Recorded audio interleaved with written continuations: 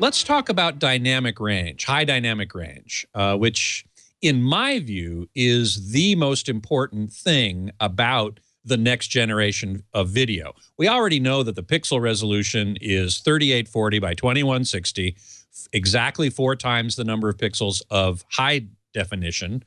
But high dynamic range makes so much more of an impact on the picture than increasing the number of pixels, at least at normal distances, right? I mean, this has been well documented by now.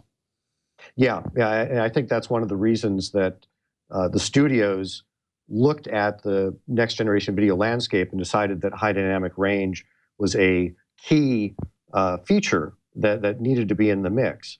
If you look at the human visual system, you know, in everyday existence, especially if we spend a lot of time in a dark starlit sky, you have like 14 orders of magnitude, you know, in the human visual system, and however, am I not correct that the entire visual system, 14 orders of magnitude, you're not sensitive to that all at the same instant, right? That's right. Yeah, and so there's a certain range that you're adapted to at any particular time. But which is smaller than that. I think I read somewhere something like 5 orders of magnitude. Yeah, I think that's in the ballpark. And then that shifts up and down depending on the amount of ambient light that's around you. And in other words, if you're out at night, then that's one thing. If you're out in the bright day, that's another thing.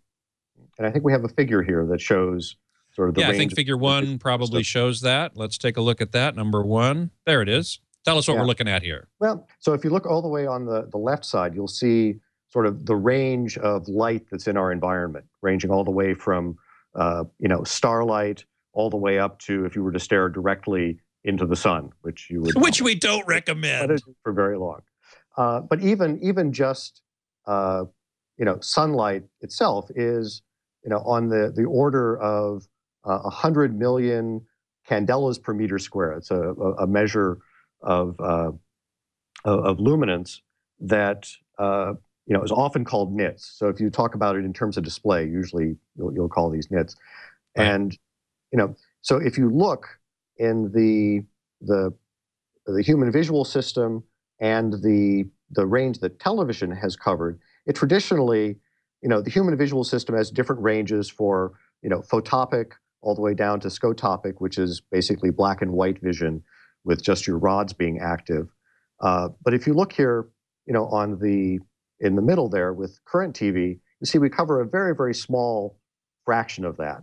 And certainly not even the range to which the human eye can be adapted to at any one particular time.